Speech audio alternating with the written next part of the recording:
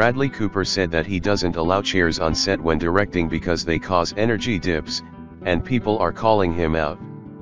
After receiving critical acclaim for his directorial debut, A Star Is Born, in 2018, actor Bradley Cooper is currently promoting the second movie that he both directed and starred in, Maestro.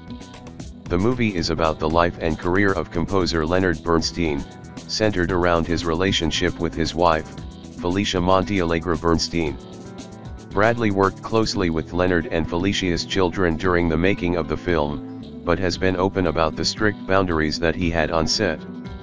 Despite allowing the children to read over his scripts and have an input in how their parents will be portrayed on screen, Bradley revealed that they were not allowed to be present for any of the filming.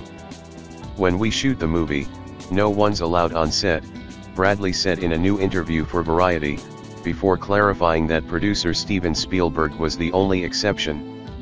"Steven Spielberg came 3 times, but other than him, there's nobody. It has to be a sanctuary." Discussing the family's reaction to this decision, Bradley added, "At first they were like, well, we've been such a part of it. And I said, trust me." And in the same interview, the star has revealed that this wasn't his only rule during the production of this film, and the second one has sparked fierce backlash.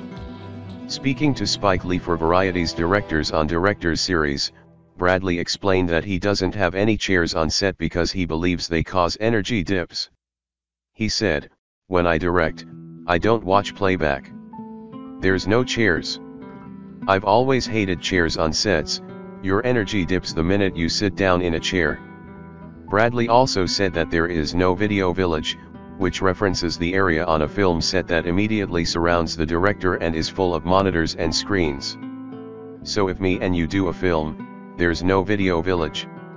Spike asked, to which Bradley confirmed, "When I ask you to come act in my movie, yeah."